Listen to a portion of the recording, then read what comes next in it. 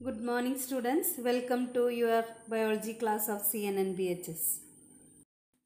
കഴിഞ്ഞ ക്ലാസ്സിൽ നാം വിസർജനം അഥവാ എക്സ്ക്രീഷനെ കുറിച്ചും വിസർജനാവയവങ്ങളെ കുറിച്ചും പഠിച്ചു അല്ലേ? ഏതൊക്കെയാണ് നമ്മുടെ എക്സ്ക്രീറ്ററി ഓർഗൻസ് എന്ന് ഒന്ന് ഓർത്തു നോക്കാം. ത്വക്ക് അഥവാ സ്കിൻ, ലങ്സ് അഥവാ ശ്വാസകോശം, കരൾ അഥവാ ലിവർ, വൃക്ക അഥവാ കിഡ്നി. ഇതിൽ ശ്വാസകോശം, കരൾ, ത്വക്ക് എങ്ങനെയാണ് വിസർജ്യങ്ങൾ അഥവാ വേസ്റ്റ് മെറ്റീരിയൽസ് ശരീരത്തിൽ നിന്നും പുറത്തേക്ക് വിടുന്നത് എന്ന് നാം പഠിച്ചു കഴിഞ്ഞതാണ്. വിയർപ്പിലൂടെ വളരെ ചെറിയൊരളവ് മാലിന്യങ്ങൾ മാത്രമേ പുറന്തള്ളപ്പെടുന്നുള്ളൂ. ശരീരത്തിൽ നിന്ന് യൂറിയയും ലവണങ്ങളും ജലവും പ്രധാനമായി പുറന്തള്ളുന്നത് മൂത്രത്തിലൂടെയാണ്. Urea, salt and water are expelled from the body mainly through urine. How is urine formed? Which organ helps in this process? Let us discuss. മനുഷ്യനിലെ പ്രധാന വിസർജനാവയവമായ വൃക്കകളാണ് യൂറിയ, വിറ്റാമിനുകൾ, ലവണങ്ങൾ, ശരീരത്തിന് ദോഷകരമായ മറ്റു പദാർത്ഥങ്ങൾ എന്നിവയെ രക്തത്തിൽ നിന്ന് അരിച്ചുമാറ്റി മൂത്രത്തിലൂടെ പുറന്തള്ളുന്നത്.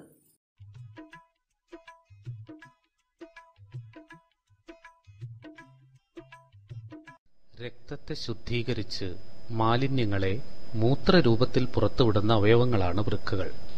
ഒരു ജോഡി വൃക്കകളാണ് മനുഷ്യനിൽ കാണപ്പെടുന്നത്. ഉദരാശയത്തിന്റെ പിൻവശത്തുള്ള മാംസപേശി നിരകളുടെ അരികിൽ നട്ടെല്ലിന്റെ ഇരുവശത്തുമായിട്ടാണ് ഇവ കാണപ്പെടുന്നത്. പയർമണിയുടെ ആകൃതിയിലുള്ള വൃക്കകൾക്ക് ഏതാണ്ട് 11 സെന്റിമീറ്റർ നീളവും 5 സെന്റിമീറ്റർ വീതിയും 3 സെന്റിമീറ്റർ കനവുമാണുള്ളത്.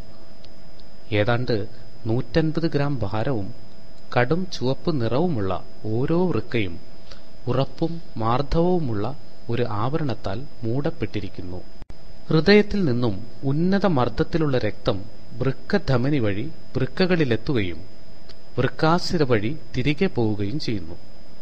ഇത്തരത്തിൽ 1100 ml രക്തം വൃക്കകളിലൂടെ കടന്നു പോകുന്നുണ്ട്.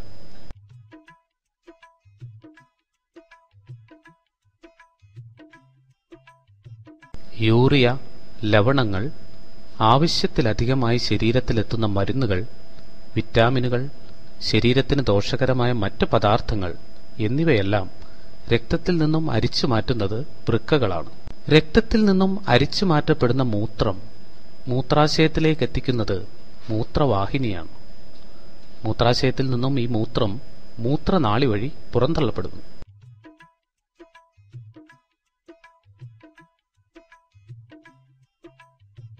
ഓരോ വൃക്കയുടെയും ഉൾവശത്ത് ഏതാണ്ട് 12 ലക്ഷത്തോളം സൂക്ഷ്മ അരിപ്പകളുണ്ട്. ഇവയാണ് നെഫ്രോണുകൾ. നെഫ്രോണുകളാണ് വൃക്കയുടെ ജീവധർമ്മപരമായ അടിസ്ഥാന ഘടകങ്ങൾ. കോർട്ടക്സ് എന്ന ഭാഗത്താണ് നെഫ്രോണുകൾ കാണപ്പെടുന്നത്. ഇവയുടെ നീണ്ട കുഴലുകൾ കാണപ്പെടുന്ന ഭാഗം മെഡുല എന്നറിയപ്പെടുന്നു.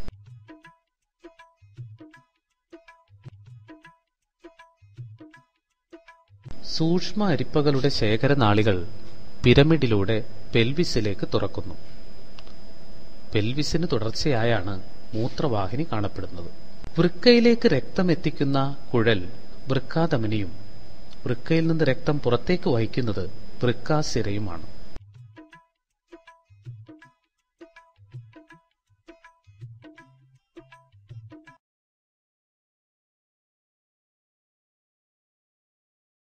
കിഡ്നീസ് ആൻഡ് അസോസിയേറ്റഡ് പാർട്സ് ഏതൊക്കെയാണ് എന്ന് വീഡിയോയിൽ നിന്ന് മനസ്സിലായി അല്ലേ? Text book page number 75, figure 5.2, ചിത്രം 5.2 ശ്രദ്ധിക്കുക. വൃക്കകളും അനുബന്ധ ഭാഗങ്ങളും നോക്കാം. വൃക്കാസിര, റീനൽ വെയിൻ, വൃക്ക, kidney, വൃക്കാധമനി, renal artery, മൂത്രവാഹി, ureter, മൂത്രസഞ്ചി, urinary bladder, മൂത്രനാളി, urethra. We have a pair of kidneys. Bean-shaped kidneys are located in the abdominal cavity on either side of the vertebral column. Each kidney is covered by a strong but soft membrane. Blood vessels which supplies blood to kidney is renal artery, which is a branch of aorta. Blood with high pressure reaches the kidney through this. The blood vessel which carries blood Away from the kidney is renal vein. The filtered blood reaches the vena cava through renal vein. Urine formed in the kidneys reaches the urinary bladder through ureters and is expelled out through urethra. Textbook page number 75, illustration 5.2. നമുക്ക് complete ചെയ്യാം. ചിത്രീകരണം 5.2. Position shape. Bean-shaped kidneys are located in the abdominal cavity on either side of the vertebral column. സ്ഥാനം, ആകൃതി. പൈറുത്തിന്റെ ആകൃതിയിലുള്ള വൃക്കകൾ ഉദരാശയത്തിൽ നട്ടെല്ലിന്റെ ഇരുവശങ്ങളിലുമായി കാണപ്പെടുന്നു. അടുത്തത് tube which കാരീസ് urine to the urinary bladder. Ureter, മൂത്രസഞ്ചിയിലേക്ക് മൂത്രം എത്തിക്കുന്ന കുഴൽ, മൂത്രവാഹി. The blood vessel which supplies blood is renal artery. രക്തം എത്തിക്കുന്ന കുഴൽ വൃക്ക, ധമനി. Blood vessel which carries blood out, renal vein. രക്തം പുറത്തേക്ക് വഹിക്കുന്ന കുഴൽ വൃക്ക, സിര. ഇനി നമുക്ക് വൃക്കയുടെ ആന്തരഘടന പരിചയപ്പെടാം. The internal structure of kidney. Textbook page number 76, illustration 5.3. Text ബുക്കിലെ പേജ് നമ്പർ 76 ചിത്രീകരണം 5.3. രക്തത്തിൽ നിന്ന് യൂറിയയും മറ്റു മാലിന്യങ്ങളും വൃക്കകൾ എങ്ങനെ നീക്കം ചെയ്യുമെന്ന് ആന്തരഘടന അഥവാ ഇന്റേണൽ സ്ട്രക്ചറിൽ നിന്ന് നമുക്ക് മനസ്സിലാക്കാം. രക്തത്തിൽ നിന്ന് മാലിന്യങ്ങളെ വൃക്കകൾ അരിച്ചു മാറ്റുന്നു. Kidneys filter the impurities from blood. ഈ അരിക്കൽ പ്രക്രിയ അഥവാ ഫിൽട്രേഷൻ നടത്തുന്ന അരിപ്പകൾ അഥവാ ഫിൽട്ടറുകളാണ് നെഫ്രോണുകൾ. Each kidney is comprised of about 12 lakhs of ultra filters. They are called as nephrons. Nephrons are the basic structural and functional units of kidney. വൃക്കകളുടെ ഘടനാപരവും ജീവധർമ്മപരവുമായ അടിസ്ഥാന ഘടകമാണ് നെഫ്രോണുകൾ. ഒരു വൃക്കയുടെ ഉൾവശത്ത് ഏകദേശം 12 ലക്ഷത്തോളം സൂക്ഷ്മ അരിപ്പകളായ നെഫ്രോണുകൾ കാണപ്പെടുന്നു. ഈ ചിത്രത്തിൽ നിന്ന് വൃക്കയുടെ ആന്തരഘടന നമുക്ക് മനസ്സിലാക്കാനായിട്ട് സാധിക്കും. ആന്തരഘടനയിൽ 3 ഭാഗങ്ങളാണ് പ്രത്യേകമുള്ളത്: കോർട്ടെക്സ്, മെഡുല, പെൽവിസ്. കോർട്ടെക്സ് ഇളം നിറമുള്ള ബാഹ്യഭാഗം. വൃക്കയുടെ ഇളം നിറമുള്ള ബാഹ്യഭാഗമാണ് കോർട്ടെക്സ്. നെഫ്രോണുകളുടെ അതിസൂക്ഷ്മ അരിപ്പകൾ കാണപ്പെടുന്നത് ഇവിടെയാണ്. The light colored outer part of the kidney, the ultra filters of the nephrons are found here. ഇനി അടുത്തത് മെഡുല. വൃക്കയുടെ കടും നിറമുള്ള ആന്തരഭാഗം, ഉൾഭാഗമാണ്. കോർട്ടെക്സിന് താഴെ കാണുന്ന ഭാഗമാണ് മെഡുല. നെഫ്രോണുകളുടെ നീണ്ട കുഴലുകൾ കാണപ്പെടുന്ന ഭാഗമാണ് medulla. The dark colored inner part of the kidney, long tubules of nephrons are found. Pelvis, അരിപ്പകളിൽ നിന്ന് മൂത്രം ഒഴുകിയെത്തുന്ന ഭാഗം. The region where urine from the filters flows into the ureter. വൃക്കകളിൽ Arikkal പ്രക്രിയ നടക്കുന്നത് ഈ നെഫ്രോണുകൾ എന്ന് പറയുന്ന ഭാഗങ്ങളിലൂടെയാണ്. വൃക്കകളിൽ നെഫ്രോണുകൾ ക്രമീകരിച്ചിരിക്കുന്നത് എങ്ങനെയാണെന്ന് ഇതിൽ നിന്ന് നിങ്ങൾക്ക് മനസ്സിലാക്കാം. ഇനി നമുക്ക് നെഫ്രോണിൻ്റെ ഭാഗങ്ങൾ, പ്രത്യേകത എന്തെല്ലാമാണെന്ന് പരിശോധിക്കാം. അപ്പോൾ കിഡ്നിയിൽ വെച്ച്, അതായത് വൃക്കയിൽ വെച്ച് രക്തം അരിച്ചു മാറ്റുന്ന പ്രക്രിയ നടത്തുന്നത് നെഫ്രോണുകളാണ്.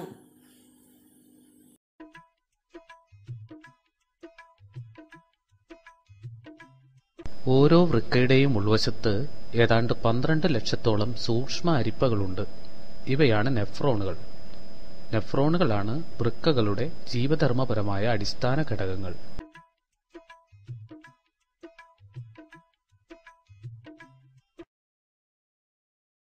നെഫ്രോണിൽ കാണപ്പെടുന്ന ഇരട്ട ഭിത്തിയുള്ള കപ്പ് പോലുള്ള ഭാഗമാണ് ബൊമാൻസ് കാപ്സൂൾ. ഇതിനകത്ത് കാണപ്പെടുന്ന ലോമിക ജാലമാണ് ഗ്ലോമറുലസ്. ഇവയുടെ ഭിത്തിയിൽ അതിസൂക്ഷ്മങ്ങളായ സുഷിരങ്ങളുണ്ട്.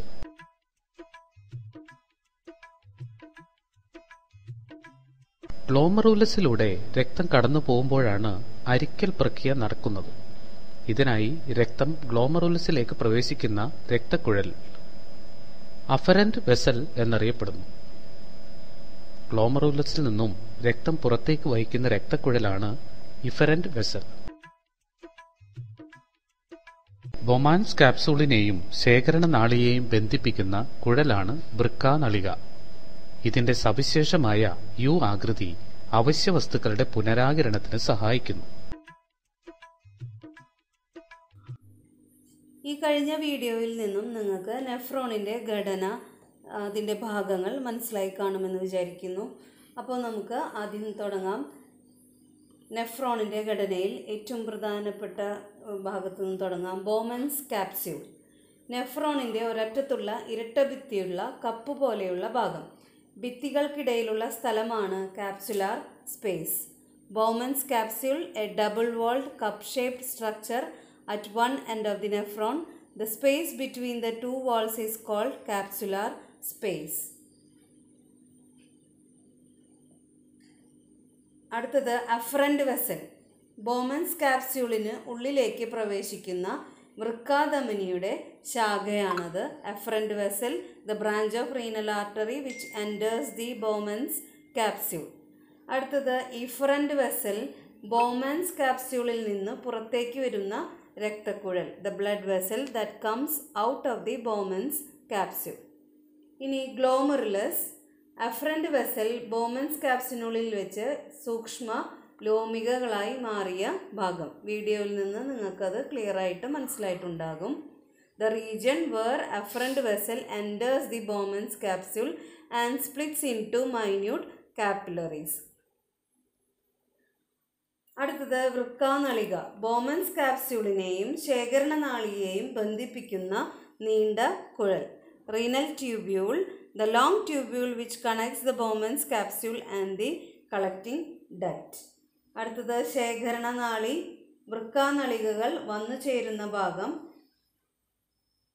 ധാരാളം വൃക്കാനളികകൾ അഥവാ നെഫ്രോണുകൾ ഉണ്ട്. ആ നെഫ്രോണുകളുടെ എല്ലാം വൃക്കാനളിക അഥവാ റീനൽ ട്യൂബ്യൂൾ വന്നു ചേരുന്ന ഭാഗമാണ് ശേഖരണ നാളി അഥവാ കളക്ടിംഗ് ഡക്ട്. ജലത്തിൻ്റെ ആഗിരണം നടക്കുന്നു. മൂത്രം ശേഖരിച്ച് പെൽവിസിലേക്ക് എത്തിക്കുന്നു. The part where renal tubules enter, the absorption of water takes place. Urine is collected and is carried to pelvis. അടുത്തത് ബാഹ്യനളിക ലോമികാജാലം. ഇഫറന്റ് വെസലിൻ്റെ തുടർച്ചയായി വൃക്കാനളികയ്ക്ക് ചുറ്റും കാണപ്പെടുന്ന രക്തലോമികകളാണ് ബാഹ്യനളിക ലോമികാജാലം. നിങ്ങൾക്ക് ചുവപ്പ് നീല കളറുകളിൽ കാണാനായിട്ട് സാധിക്കും. പെരിട്യൂബുലാർ capillaries. Blood capillaries scene around the renal tubules as the continuation of efferent vessel. നെഫ്രോണിൻ്റെ ഘടന നിങ്ങൾ നോട്ട് ബുക്കിൽ വരച്ച് പഠിക്കണം. ഇന്നത്തെ ക്ലാസ്സിൽ കുറച്ചധികം പുതിയ വാക്കുകൾ നമുക്ക് പഠിക്കാനുണ്ട്. വൃക്കയും അനുബന്ധ ഭാഗങ്ങളിലും നമ്മൾ പുതിയ കുറച്ച് വാക്കുകൾ കണ്ടു. അതോടൊപ്പം നെഫ്രോണിൻ്റെ ഭാഗങ്ങളിലും ഒരുപാട് പുതിയ വാക്കുകൾ നാം പരിചയപ്പെട്ടു. ഈ പേരുകൾ എഴുതി പഠിക്കാൻ ശ്രമിക്കുക, എന്നാലേ ഓർമ്മ ലഭിക്കുകയുള്ളൂ. അപ്പോൾ മറന്നുപോകാൻ സാധ്യതയില്ല. ഈ ഭാഗങ്ങൾ ഏവരും ശ്രദ്ധയോടെ പഠിക്കുക. ഇനി അടുത്ത ക്ലാസ്സിൽ കാണാം. Thank you.